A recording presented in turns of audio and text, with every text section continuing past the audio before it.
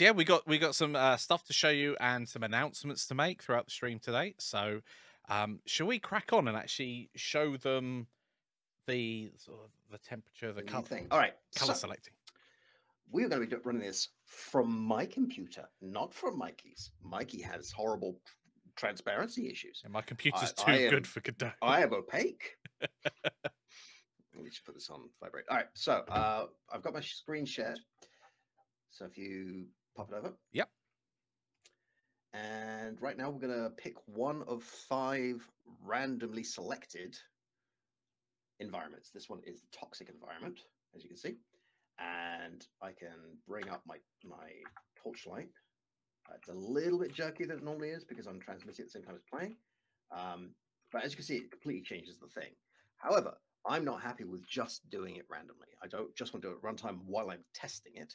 So I can press 1 on my mouse and get default, or 2 to get frozen, and then we could let it go. And I can go to 3 for toxic, 4 for desert, and 5 for volcano, which Mikey's not a big fan of, but I was just playing with ideas. Yeah. So why don't we go to the desert for now? And you can see all the fires particles have changed. Any light that isn't supposed to be another color, like these lovely purple lights, have changed. These candles will change depending on what environment we're in. Not just the light, but the particle colors themselves. But the skulls don't have flame, they have highlights, as demonstrated. So they're not changing. Let's go back to the desert. We've also got a couple of other things. I've put these at the end of... so there we go. We can go in a nice dark thing, barely lit with a horrible green light. Go here and treasure. Yeah, I'm loving the fact that at the moment, now the global illumination system is turned on. So we've got this. BFGI, yeah. Yeah. So we've got this lovely area that can be completely pitch black, and we've got and we've also got some traps, which I did not see until you turned your torch on. Yeah. So yeah, we've just been sort of trying different ways to make this as atmospheric as possible. And I'll show you the system we've got in a moment. But you can see like the fog is here, but when we change it to, let's say, toxic, it seems much lower to the ground. But if we go to frozen, which I believe is 2, then it seems much denser. We're just changing the color. We're not actually playing with the fog variations. Yeah. And the system we have for that is, if I go to... I'll just jump in here real quick. Yes, Gerard, it is Godot 4. This is Godot 4 Alpha 2. Yes, Alpha 3. It updated, remember? Alpha 3. Yes. Thank you. Yep. So let's look at the template. Okay, great. So we have a brand new class, and in that, I've got the fog color, which is the standard low-lying fog. I've got it to about 0.5 meter, I think, or 1 meter from the ground. I've got the volumetric fog, which is everywhere, but you'll only see it far away. And it'll also cause like haze around lights and so on. Depending on the colors you choose for this, they'll be more or less visible, obviously. We've got the actual firelight color, and then we've got a ramp and a name. So if we open whatever one this is the desert colors. I've got the colors I've picked here from palette, and then I've made a little color ramp, and it's very easy to make new ones. Now, at the moment, I can't do a typed array for resources. I can do a typed array, but I can't say these are all resources. It just doesn't like it. So what I'm doing is I'm hard coding them in, which is not ideal, but alpha. So here they are. So if I want to make a new one, should we make a new one? Let's make a new one. If I want to make a new one, I'm just going to inherit from here. Boop. Yes, Louis. Bob is now floating higher. Jan's brought him up to head height. I have. I was tripping up over him. So Bob is flying up. Let's not call this bad. We'll call this live stream. Okay. Live stream. Great. Okay, so I've decided we're doing a forest. So that's what we... Oh, no, wait. I need to... Is this your first time using Godot again? There we go. Gotta go from here, then call it forest. I teach this for a living, There we go. And then I can save it in the environments. Great. And then we just pick our colors. So our fog color, it's going to be a forest. Let's do a nice sort of dark brown, because it'll be quite hard to see. A nice dark brown. It's a nice dark brown. However, I'm going to pick this pretty yellow light. My firelight is going to be a warm orange. And Nice. now let's pick our actual flame colors.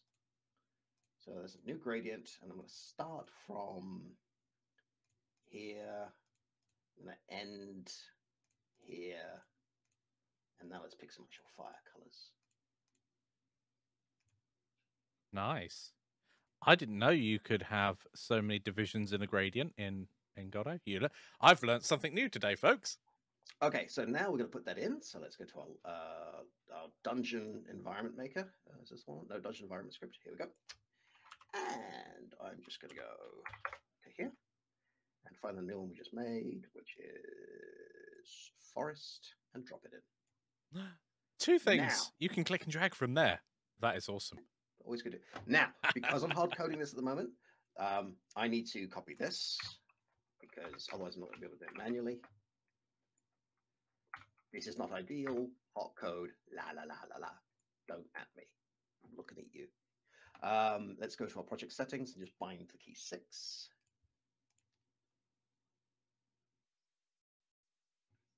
Nice thing about having an MMO mouse is I can type numbers without having to use the keyboard. All right, let's see what our forest looks like. It's probably going to be a bit rubbish because I haven't tested this. I just picked some colors.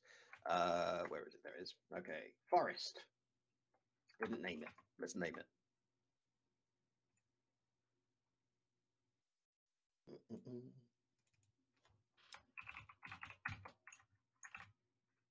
Once more with feeling. Wheelie wheelie woo. Boop. There we go. And let's go to the forest. And here's our forest. Now, this doesn't look very foresty right now. I should probably have picked green fog or something. So let's do that real quick. I love how you can very quickly just hop in, change this parameters is the benefit of doing now. them as a class, right? Because I've defined what this class is, and you can see the new keyword here, export color no alpha, so it knows it must be a color. And we're not going to use an alpha. I can specify an alpha, but I don't want one, so I'm not going to bother. Let's do a much darker green in the volumetrics, and let's make you much brighter. So yeah, because it's all modular and they're working from a template, it's very quick and easy to make one. If we just launch the thing, there we go. So does this look like a forest? It looks significantly different from the previous one. It's a much You're lighter environment now. Yeah, we've got this yellow-green light everywhere. I don't know if this is a forest. It looks a bit concrete, but you see the way we're doing it, right? With the color palette we've got and so on. Now, the way I would use this is I would suggest bringing in specific enemy types, maybe specific decorations, maybe even specific room types, depending on which dungeon environment you pick. Because if I'm going through a toxic swamp, or I'm going through a frozen dungeon, or I'm going through this horrible purple volcano thing, I expect to find something different. It shouldn't just be the lighting. But this is an easy way that we could just say, okay, here's your resource, go on in. And if we look at the script real quick, whilst you're going through there, so Governor, how many FPS do you have? Is it it's some kind of laggy?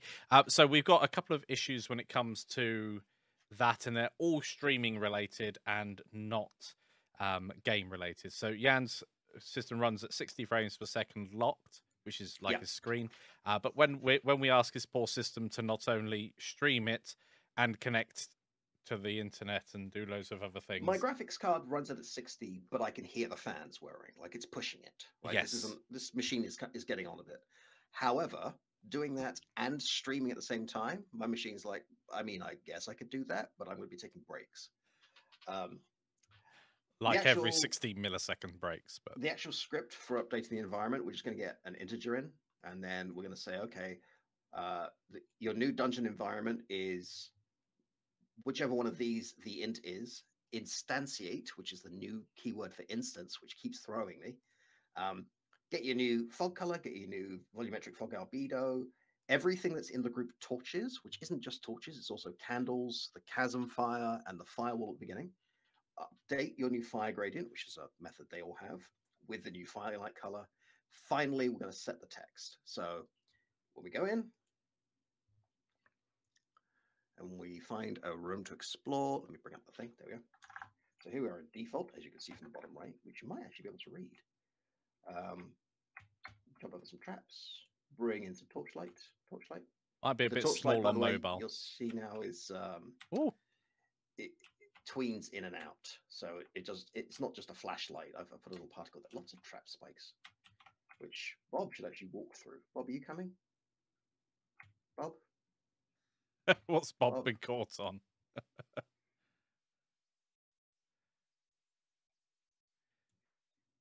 There he is.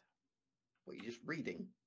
He might. So yeah, I've just, I mean, like 10 minutes ago, moved it so the navigation mesh isn't registering these trap things, although apparently it is. What are you stuck on?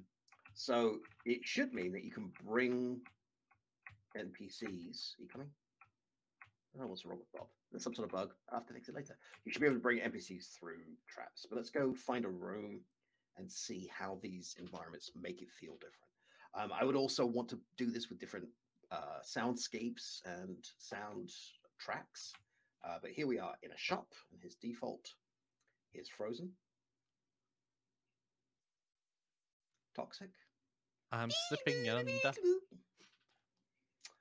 dessert. Mm. Oh my goodness, it's red. And this horrible concrete bunker we just made. Yes, when I gave this to Mikey, the first thing he did was go.